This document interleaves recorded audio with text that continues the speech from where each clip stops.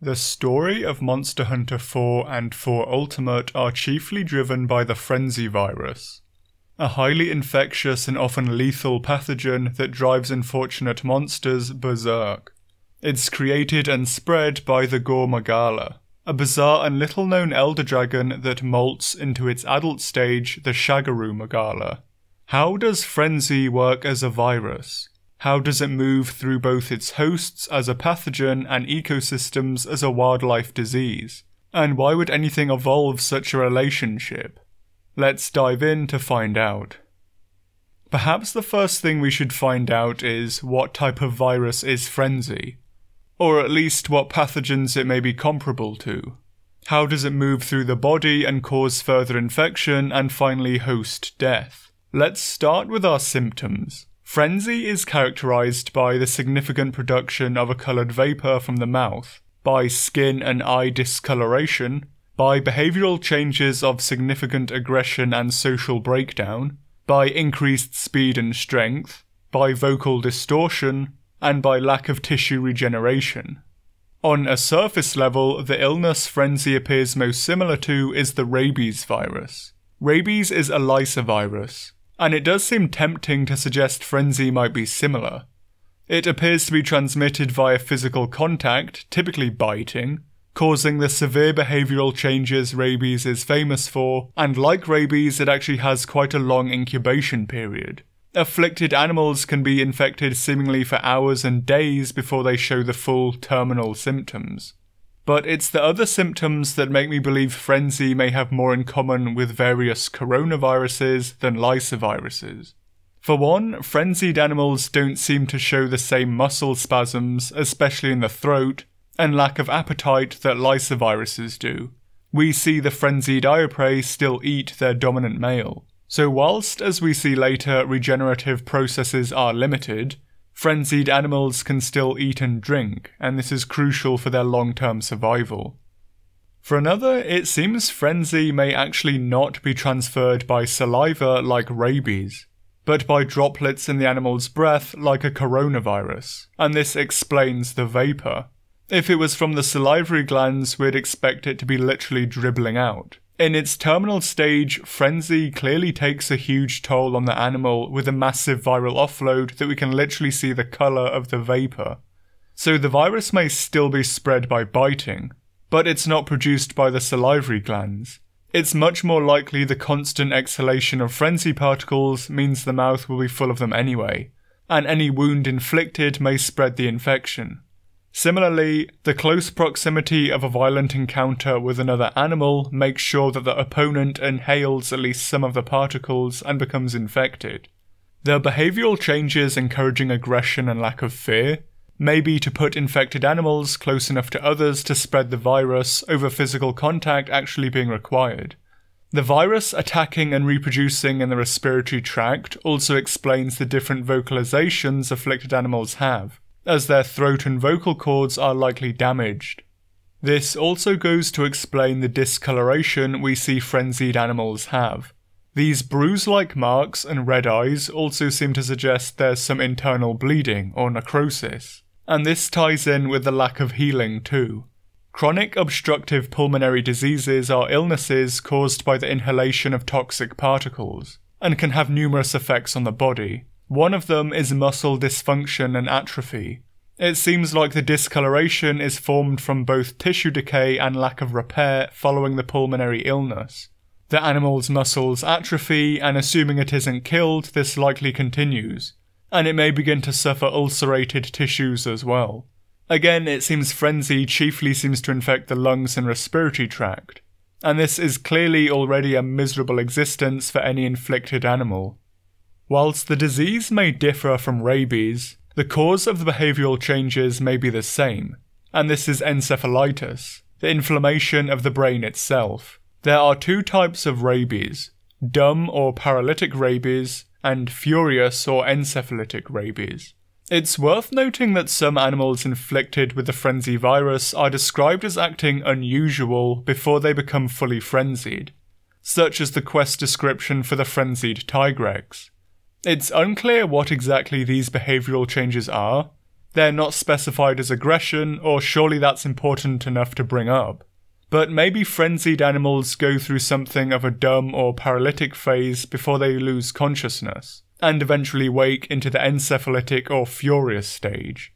Encephalitis doesn't commonly appear alongside coronaviruses, but it's also not unheard of, and when it does occur, it can be fatal. For frenzy virus, it may well be a near guaranteed symptom, and in animals at least, this is likely what finally kills them. But the ensuing mental degradation from encephalitis may also explain the increases in strength and damage output from infected monsters. It's not likely that the frenzy causes greater muscular output. If anything, it likely reduces it. But it's more likely that monsters act with far less concern for their own body and long-term survival. And this is ultimately what allows them to hit harder and become a far more dangerous threat. All in all, for any monster inflicted with the virus, it really does seem that death is a release. But not all monsters are granted this reprieve, and some become known as apex individuals, that likely play an important role as disease reservoirs for frenzy. But whilst frenzy is often transmitted via contact with other monsters, this isn't the source of the virus. That is the bizarre elder dragon known as Gore Magala, the juvenile form of the Shagaru Magala that has similar abilities. How and why would any animal develop such a relationship with a disease like this? And who is really using who, the virus or the dragon? It seems like the Magalas are using the virus more so than vice versa, as it's worth noting that as disease reservoirs, elder dragons are pretty poor choices. An ideal reservoir for such an illness would be something that reproduces fast, grows fast, and has large litters. The latter may be true for elder dragons, but as an overall family it doesn't seem especially likely that they have very rapid life history traits. Or even if they do relative to their body mass, it's unlikely to be sufficient for the virus. It's unknown how this relationship first started, and if it's two fully separate organisms, or something Gore and Shagaru actively produce via endogenization with what was once an external virus. Despite their negative reputation, viruses can actually have a number of significant benefits to their hosts with little negative impact, and can have major strides in host evolution. You can't actually grow a placenta without the help of viral proteins. So in our own evolutionary history, we've used a virus to assist us just as much as Gore and Shagaru do. The seeming lack of instances of the virus being reported outside of Gore or Shagaru does ultimately seem to imply that the virus may well be endogenized to the dragons themselves. It doesn't seem to have a wild type that exists without them.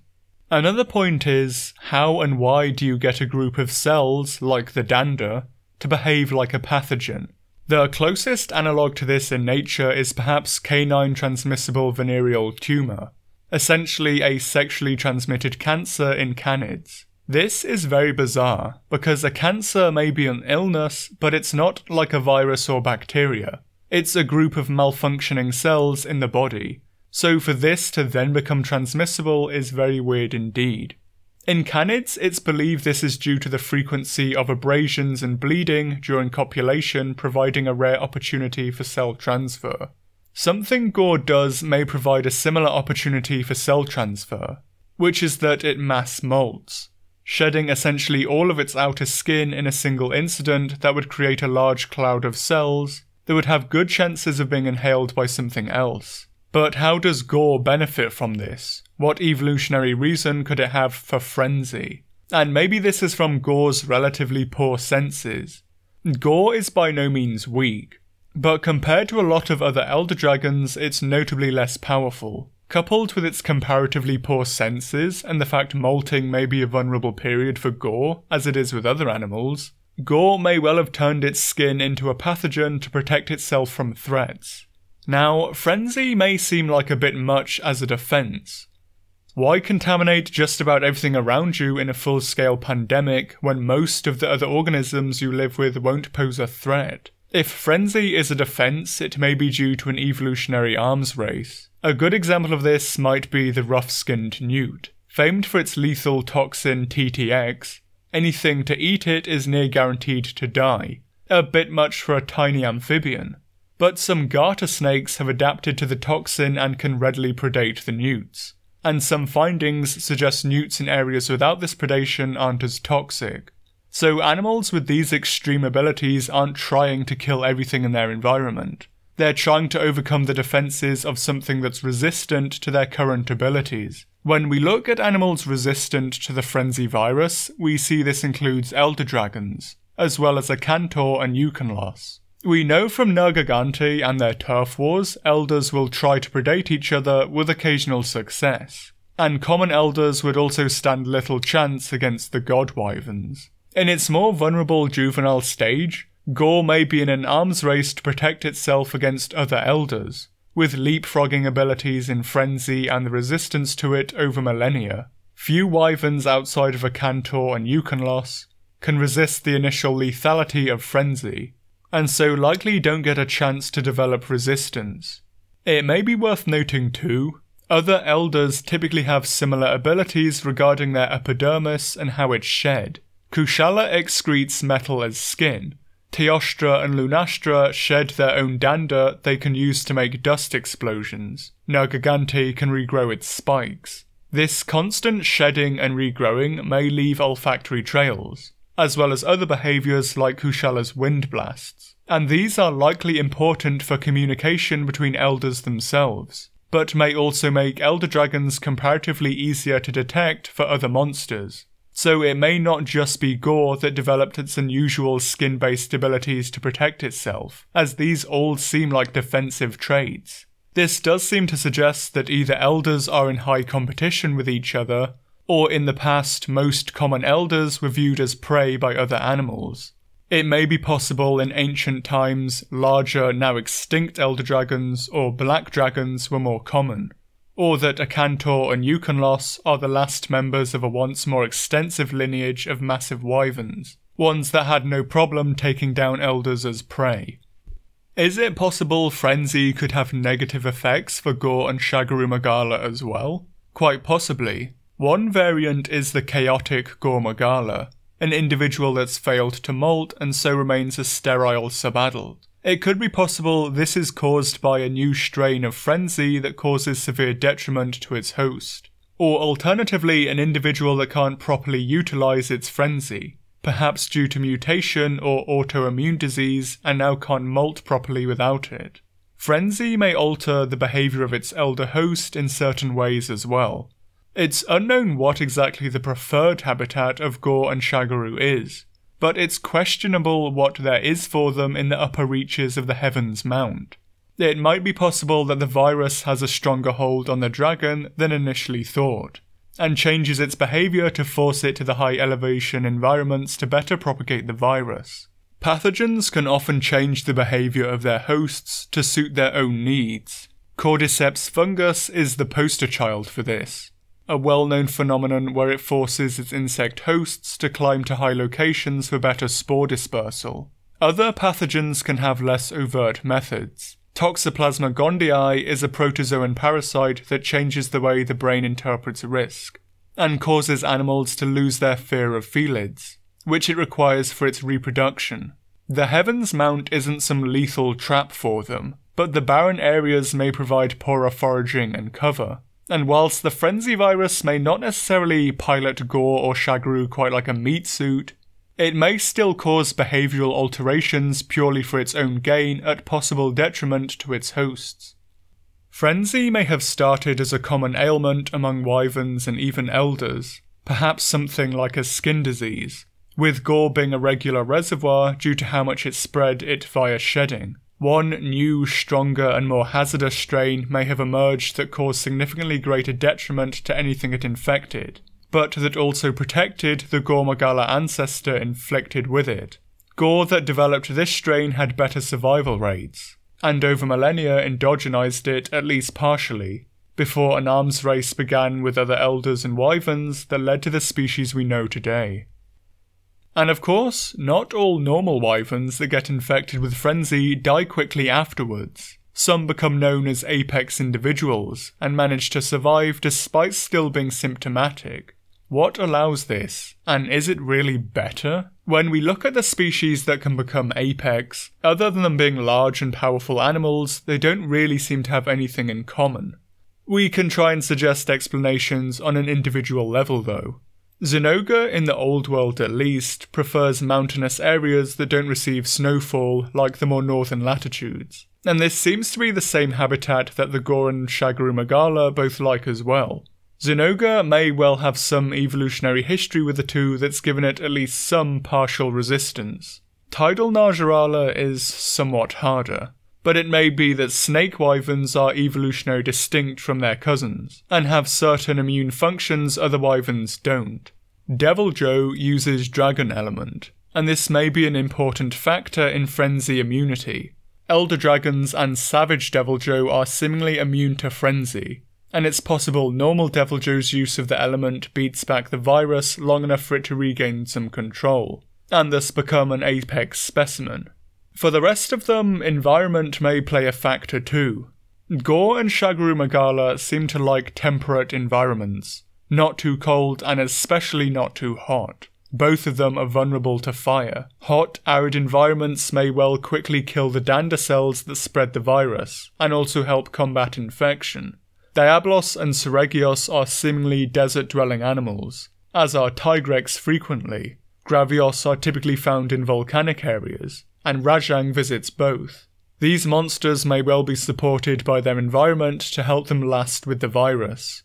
There are no cases of Monoblos infected with frenzy, and their possibly lower numbers than Diablos, as well as their environment, may reduce any chances of an infectious encounter. But being apex may not be as impressive as the name suggests. These monsters are still clearly suffering from the virus, with discoloured tissues, vapour and strangled calls. It's unknown how much longer apex monsters last after infection, but it's likely they still have significantly shortened lifespans and death may well come as a relief to them. As frenzy moves through an environment, it may affect different monsters in different ways, and some may handle it better than others. And it does seem that frenzy has very top-heavy effects on ecosystems. The behavioural changes animals undergo likely make them less effective predators, as they're more aggressive and less concerned with actual hunting. So long as populations of abundant herbivores manage to avoid the initial frenzy given off by the dragons themselves, then they may escape the worst of an outbreak. Similarly, populations of bird wyverns may undergo huge drops of numbers, with entire packs of them wiped out quickly by the virus, and large numbers of the volant bird wyverns dying too.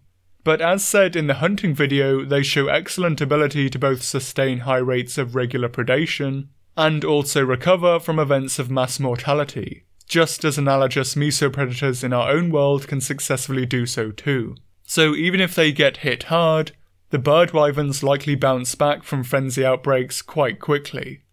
Of large wyverns, Rathalos and Rathian may actually handle an outbreak very well due to their supreme adaptability and unique breeding system. The territorial nature of Raths means they typically force out other individuals of their own kind into poor quality habitats, usually areas like arid or volcanic regions. But in the event of high-quality habitat being rapidly emptied by a lethal pandemic, these animals can quickly come in to fill the space. In rapid, large culling efforts of lion, this was observed. A huge drop of numbers in one area led to subadults from poorer areas emigrating in to fill the void. Breeding Rathian in safer, arid areas can also pump out new animals to fill such areas, or emigrate to such areas themselves. And it's possible frenzy outbreaks may also act as something of a genetic reshuffle, considering resident animals and their offspring may hold on to territories for very long periods of time. The surprisingly large clutch sizes of Rathian may also help swift recolonization. Whilst the typical clutch seems to be around 3 to 5 eggs, Rathian can lay up to 10. Rathian clutch sizes may respond to competition and prey availability in the area, and they may lay more in response to territory vacancies. Alternatively, Rathian may lay naturally large egg clutches, and the amounts we see in game are just the typical number of survivors of these clutches. Considering the amount of both potential chick and egg thieves across such ecosystems, The reduction in competitors following a frenzy outbreak may allow for great offspring survival.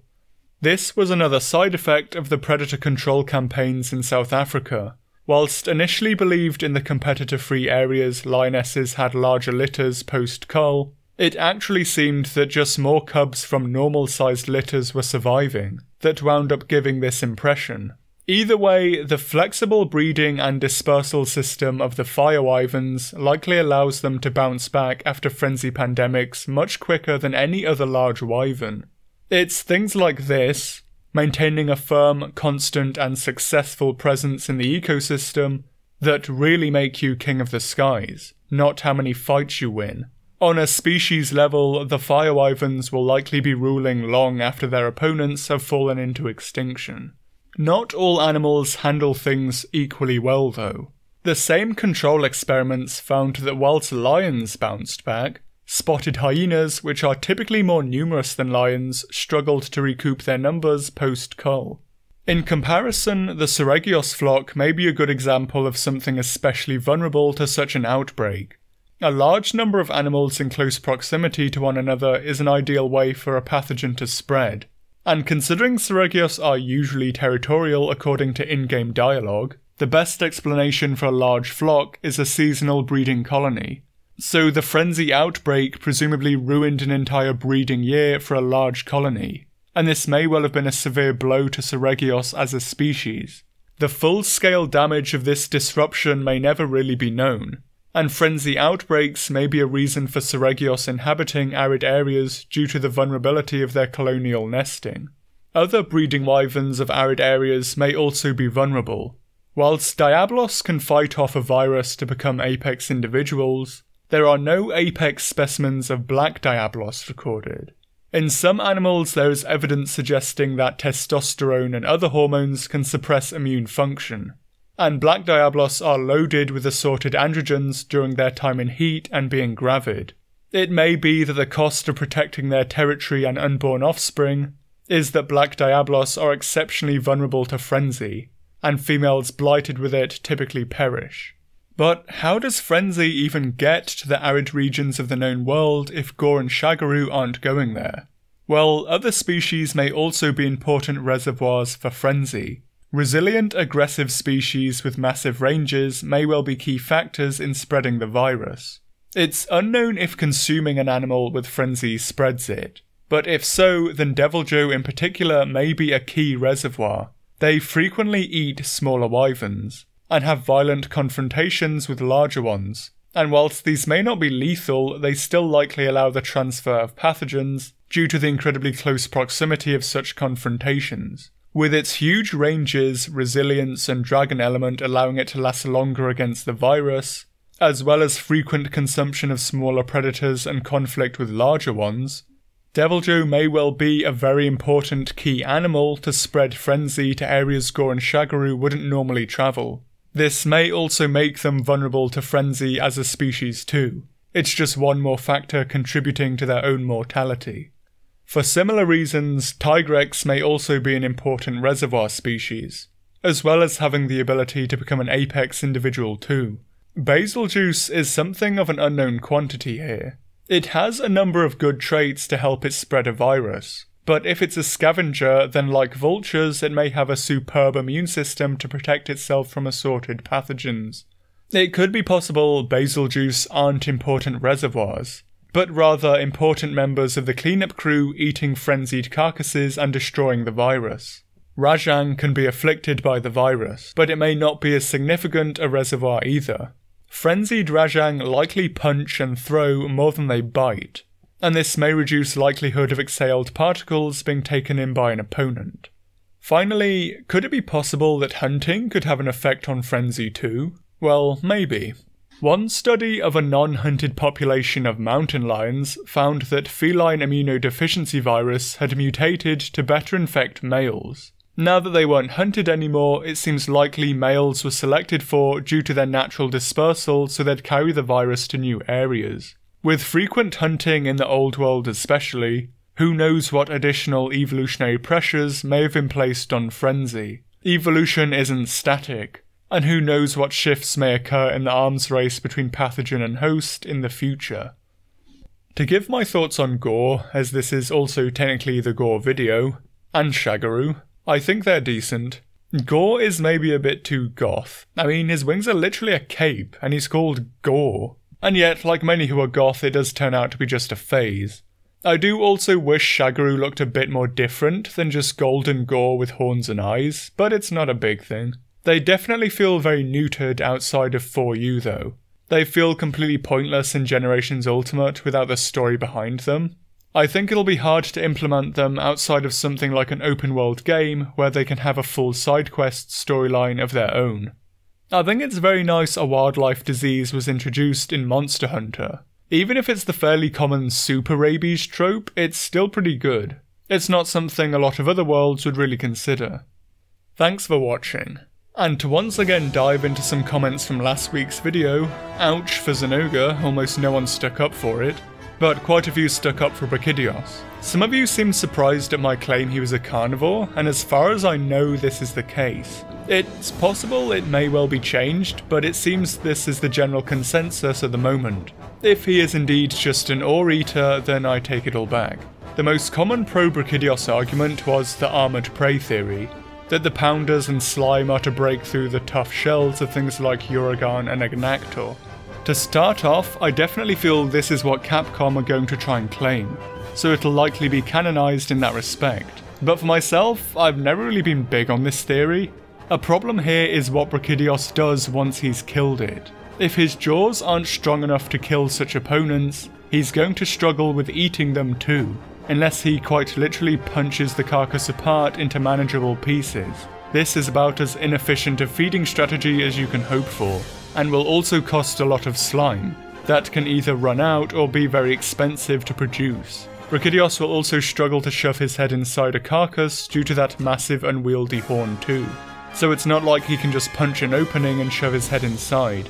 If Brachy's jaws can handle armour well enough for him to eat such animals, then why does he really need the pounders to kill them as well? Brachydios also can't really use it in a way akin to Venom, that is, punch, step back and let it do its job, as the animals it's targeting are ones that clearly prefer fight over flight. It's amazing how genuinely lucky the Brachydios in the ecology video is that Agnactor was miraculously a second too late charging its laser, because it clearly had no plan on how to deal with such a blast to the face. What's more, this is a lot of evolutionary investment for comparatively little payoff. Animals like adult Uragan and Agnactor aren't likely to be especially common, and likely not enough that they're the chief sustenance for such a large animal like Brachydios. So for me, I'm not entirely sold on the armoured prey idea, but like I said, I definitely think it's the one Capcom will fall back on using, so I'll probably have to backtrack on a lot of these arguments whenever I get to him. For myself personally, I think sexual selection is as good as any explanation. As a bit of an insight to evolutionary ecology, if something's weird and you don't know what it's used for, it's for sexual selection. It's hard to commit fully to this theory though, as we don't know if all Brachy we fight are males, or females, but we'll have to see what the Iceborne book has to say about that. The area of volcanoes in the old world is sometimes called the volcanic belt, and seems to be a large coastal section of land with high volcanic activity, with places like Ingle Isle presumably being a nearby active island. This area originally seems to be forested, and one thing I do feel is that whatever the Brachydios ancestor was, it may have been at least partially fossorial, which is to say a digger. This could partially explain the pounders, as well as how a wyvern would initially first develop a relationship with a protista in the first place too. Grubbing around in a leaf litter is the exact sort of environment where you'd encounter something like that. Interesting, a lot seem to lump Gravios in with Brachydios' potential prey items too. With its greater mass, superior armour and tenacity to keep going even after its chest is blown open, I personally don't see Gravios folding anywhere near as easily as the Uragan or Agnactor.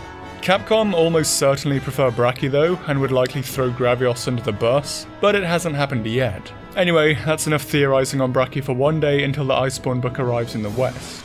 Or I lose patience and find someone who can transcribe the Japanese one. I should also add, I don't want Valstrax as a literal snake. I would want him to show specialisation on a level similar to the wind snakes, but this doesn't mean no legs entirely. But I was pretty unclear on that, so I'm willing to admit that's on me. There are some redesigns I find quite interesting, as much as a jet dragon can be anyway. And for Nurg's spikes, there is indeed the reproduction theory in the art book, which is utterly cursed, thanks Capcom. I'm unsure how much they lend to his combat abilities though, as we do seem to see other elders don't seem especially fussed by them. Many of you were indeed right to point out there's a growing divide between mainline and portable games, with the latter typically creating the flashy anime monsters and the former making more restrained natural monsters. This, combined with Capcom's lack of care for canon, does make me wonder for the future, as this divide only seems to be widening with the new games as well. I definitely have a preference for the mainline entries of the series, but it's still fine to like the more over-the-top aspects of it. As said, last week was just an opinion piece. I also think in the early days this difference wasn't that pronounced. Tigrex is a portable flagship, and yet it's perhaps the most restrained flagship of them all. I also think 5th gen was something of a bet hedging exercise for Capcom too. World was a big risk, and so I believe Ichinose was likely pushed to recreate something with the same, albeit exaggerated, vibes as Portable 3rd, which was their best-selling game prior to 5th gen, and so they wanted to try and recapture that success as a backup in case World flopped. I do also agree fight needs to be placed above design, but at the same time I do also think design is underrated in its importance. Otherwise you can stuff any good fight in and it stops being Monster Hunter. If this is your first video of mine, I hope it was worth watching. If you're interested in more, a good number of the monsters from the series already have videos exploring aspects of their ecology and behaviour. There's a video on how hunting may affect monsters, and a bit of a spicy opinion piece on their design. There's also a Q&A if you want to learn more about the channel, and several other fictitious worlds or creatures that I've done videos on, like Peter Jackson's Skull Island, or Gendy Tartakovsky's Primal. If any of this interests you, consider liking, subscribing and sharing with like-minded individuals too. Next video will be another non-Monster Hunter one, and I'll put it up to a vote in the community section. So use the next 48 hours to decide if I'll be covering the recent documentary Prehistoric Planet or the mer creature from Primeval, and I'll see you for whichever one wins.